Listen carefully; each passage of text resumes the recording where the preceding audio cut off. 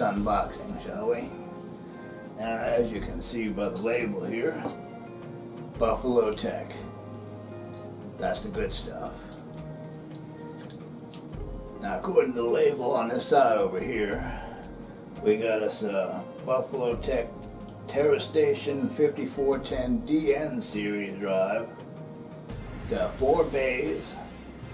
It's got 2 drives that come with it, and they total up to 4 terabytes.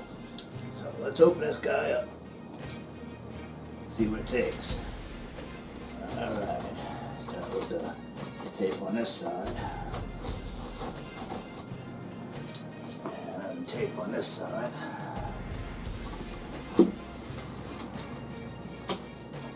Now, tape across the top.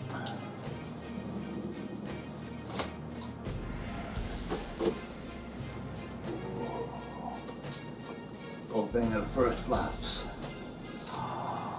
That's always a good feeling. Alright, let's see what we got in here. Okay, first up top, we got a little flat pack here.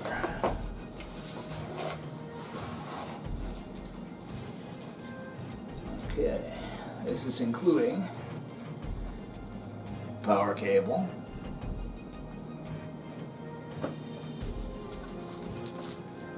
Cat 5 Ethernet cable, cable tie down. Oh yeah, check that out. You don't see those too often, do you? And let's see. Oh, we got a packet of instructions. And look at that, actual keys. Yeah, those are nice. You don't see keys too often. Yeah. See what else we got going here. Now, look in the top here, and I like what I see. We got good packaging. So, cellulose packaging, kind of modular, and it can be very good. You got a lot of room on the sides here. But it's strong enough, it'll withstand some of the most catastrophic of transactions. Alright, let's take him out. There's the first half. As you can see, it's the good cellulose stuff. Got gaps, so it doesn't take up a bunch of space in here. And yet, it's strong enough, so it'll take a beating while it's in transit here.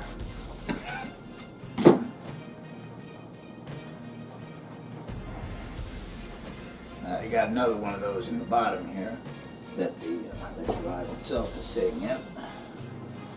Let's see if we can slip that out without having too much trouble.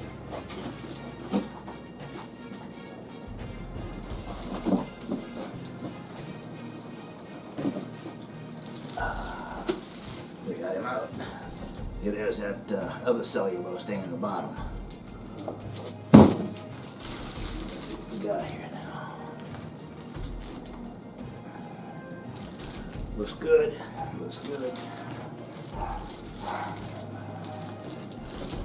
Possibly the bottom. And I'm right. It is the bottom. Got the top side loose. Looks like it's kind of a plastic bag in there.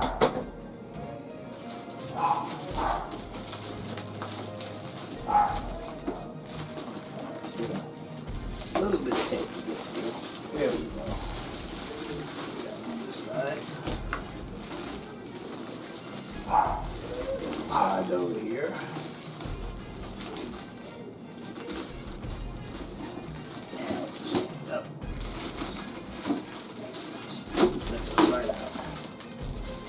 There's our TeraStation.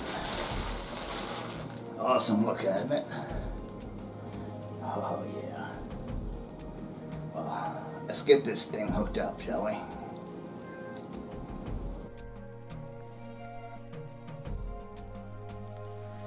Okay, at this point I'm going to assume that you've already gone through the included instruction list and got your custom setup with your location and passwords all set up. And now I'm just going to show you how to get into it. If you're going through Windows or through Mac OS, you hit that NAS Navigator icon down there, pop it open, and then you can right click on your new TeraStation and hit settings. It'll make you log in. And if you're on Linux like I am, it's a slightly different deal because there is no NAS Navigator for Linux yet.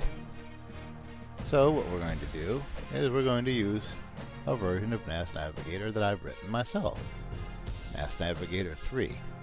Don't know what the current version of the real NAS Navigator is. I really didn't notice.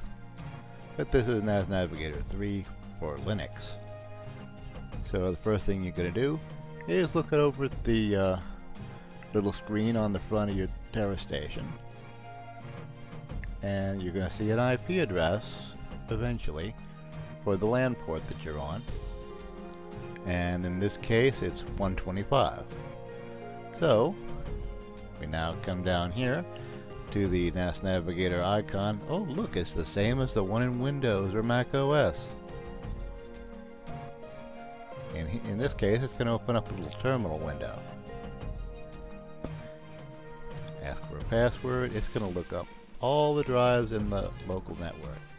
And there it is. See, we have a link station on Octet 127, and here's our TeraStation on Octet 125. So select 0, and it's going to launch that in the browser.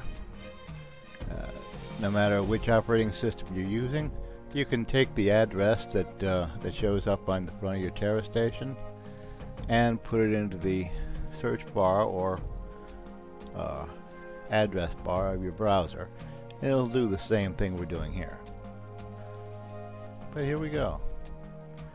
Now it's going to bring up our login as soon as it's finished loading, that is. And there it is. In this particular case, we're just going to log in with our admin password that we set up when we first ran the TeraStation's setup utility.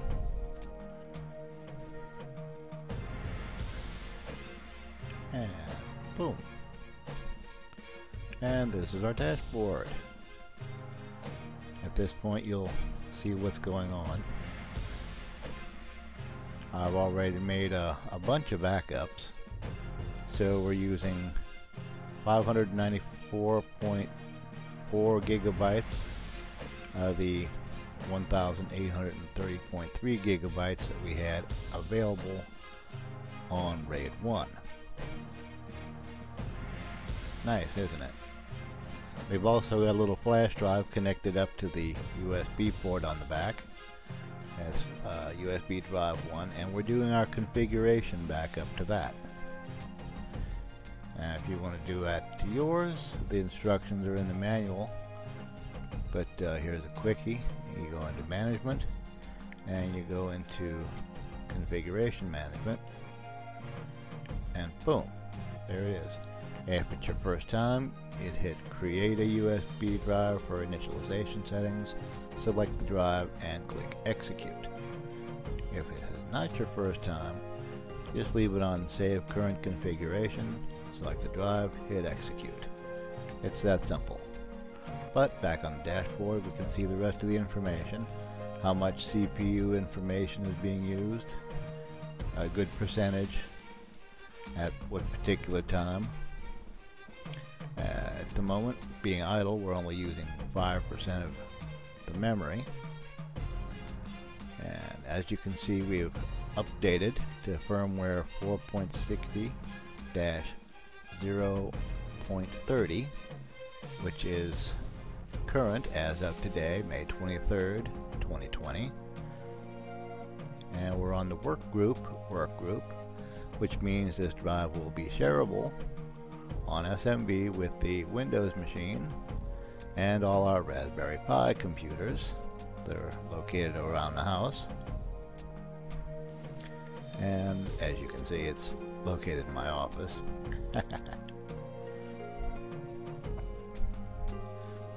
But this is all your basic information that you're going to need for your TeraStation.